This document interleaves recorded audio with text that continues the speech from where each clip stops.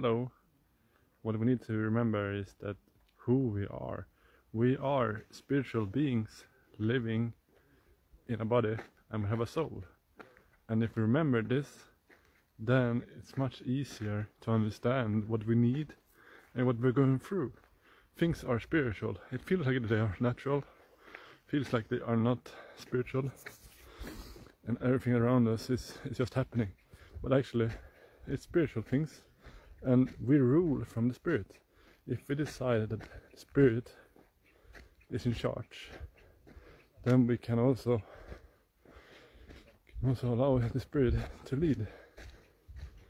The thing is that many people are allowing their flesh, their soul to lead. And when they do that, they get distracted and they get tired. Because the thing is that we are spiritual beings and we have a soul and we live in a body. So we should think about heavenly things, as the Bible is saying.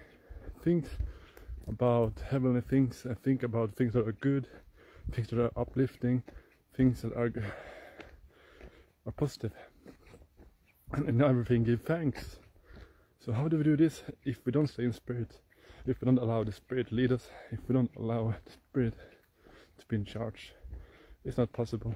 So we need to think about spiritual things. We need to think about what we are. We are spirit. Thank you. Bye.